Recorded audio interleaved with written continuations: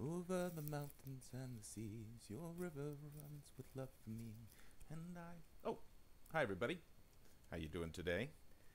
Well, I'm going to continue in the devotional in the Gospel of Mark, and we're going to start reading about the beginning of Jesus's teaching and his miraculous ministry. We saw his ministry of proclamation as being the very first thing that he does. He's proclaiming that the kingdom of God is near to us. It's not near in time, it's near in literal space with us. It's not something we have to wait for, and that we're encouraged basically to enter into this kingdom and to receive this kingdom now. And so it really is sort of like, going into something that you think you're not prepared for. A kindergartner suddenly being told, okay, you can go to college right now. That's not a good analogy at all. What it's saying is that this is what you were created for all along, and you're in the wrong place, and you don't think that the right place is accessible, and so you need to, but Jesus is saying you can get there. I can show you how to do it, and there's two things that he's requiring. He's saying, first of all, you have to repent. You have to change your mind. Literally, that's what the word means, metanoia in the Greek, and that means definitely change your mind about what is good, what's right for you, what habits you should be about. The church has gone to town on that. They're not wrong to do that. But they've missed the other part, which repentance is not just, repenting from your sins, the things that you feel guilty for, or the things that you realize God says you should never have been doing or thinking or been about before, but it really is also a turning towards something where we're running in. And then we have to believe this good news. What's the good news again? It's that the kingdom of God is near to you. The kingdom of heaven is near to you. It's not far away. You don't have to wait for it, like I keep saying. So when we start believing that, then all of a sudden we're involved in a different type of lifestyle. And there couldn't be a further disparity than between what religion often is encountering with God and what walking with Jesus is like. And so now again, Jesus is not anti-religious. He goes to temple, he goes to synagogue, he participates in prayer times, he's very traditional in all those certain ways, so he's not against. He's just that and so much more. And so much more. And we're going to read what the so much more is in just a moment. But the idea is we have to believe that the kingdom of heaven is near to us, and that changes our perception of what is possible, in fact, what we can expect in any given day. If we encounter a sickness and it's anywhere near the kingdom of heaven, can we pray and can that sickness be destroyed? If someone has a need around us and we realize, we actually believe and we trust in this great revelation that the kingdom of God is near to us, can we pray and ask God to bring provision and to eliminate that need in that person's life? All kinds of different things change in your mind. You get a new mindset. That's repentance, metanoia, and all of a sudden you start to behave very much differently. Now, one of the things that changes is who we think has access to the kingdom of God. And so we think, well, the good people, the holy people, the nice people, the kind people, they certainly can come into the kingdom.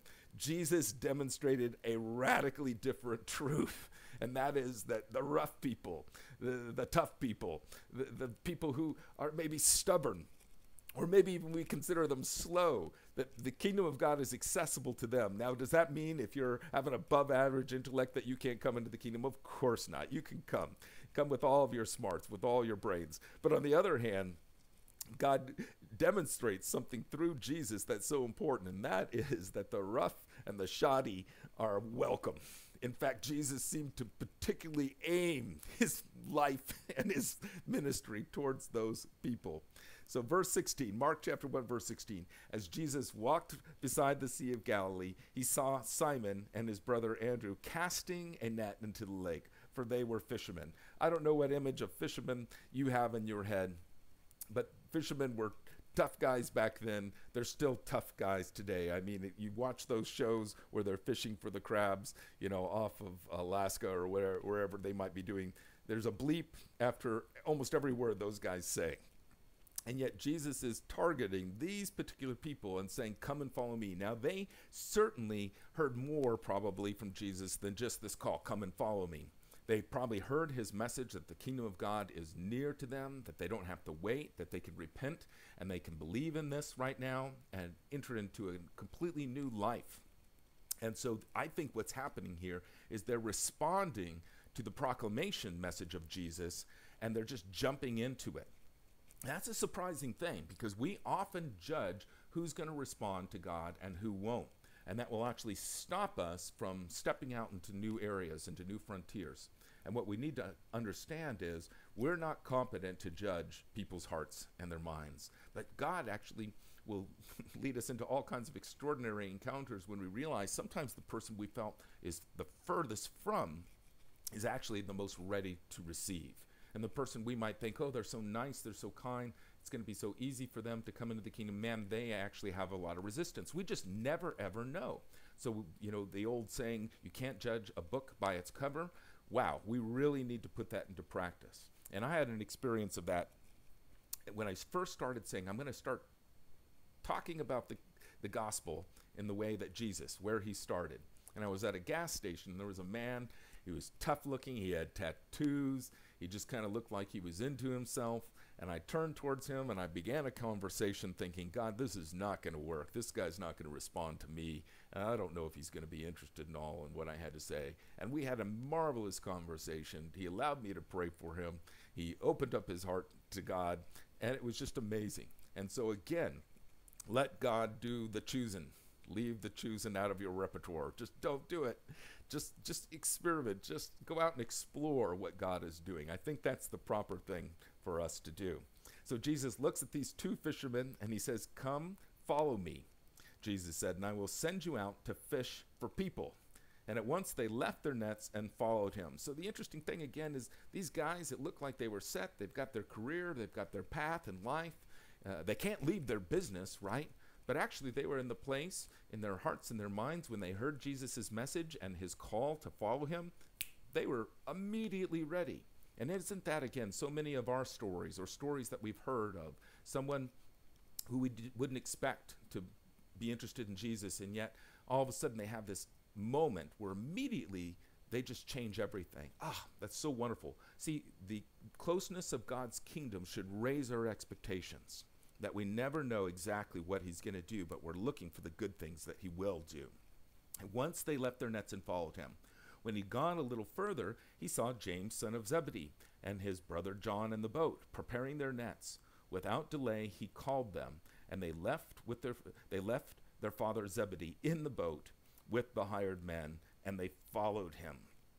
So they are beginning this journey with Jesus. In fact, what we're finding out from these next several passages is that Jesus is not just proclaiming that God and his kingdom are near, he's demonstrating it. Now, here's a provocative thought. If Jesus did that with his very, very first followers, is he still interested in doing it with his present day followers? I mean, if you responded to Jesus and say, okay, I'll follow you. Teach me, master, rabbi, what is the truth? And I'm going to respond to it with repentance in my heart and my mind and my actions. And then I'm also going to learn how to trust you. And that trust always means risk. Faith means risk. So they take a risk. They leave what's familiar, which is always, I think, a good thing to do. One little thought on that. The exciting things in your life are on the frontiers of your life, in those areas you haven't explored. And that's true. When God calls us into an unfamiliar area, something we haven't done before, someone we haven't talked to before, a type of experience maybe we thought, that's not for me. And yet Jesus is calling you. Maybe he's doing it through the Bible, through the Word of God. Maybe he's doing it through some other type of revelation, an urging, an imprint on your mind, a dream that you had, and all of a sudden you're open to something you weren't before. Explore that. I think you're going to find that your life gets more exciting, gets more deep, and you experience the demonstration that God is with you, which, there's nothing more important than to understand that God is with you, that he loves you, that he's for you. And we fight against that. So they're following him. Now, interesting thing is that this theme of God choosing unexpected people is all throughout the New Testament, but I think it's most clearly stated, by Paul in 1 Corinthians chapter 1, when he basically says God's got a plan and something going on here that is really amazing, unexpected, and really good. He's choosing people that we didn't expect. Not always the religious people, although he does choose them. not always the nice and the clean people, although he will choose them. But he's choosing some kind of interesting people. And yet he's doing it, really to show his love and his glory and his power. And so this is what it says in 1 Corinthians 1:26. Brothers and sisters, think of what you were when you were called.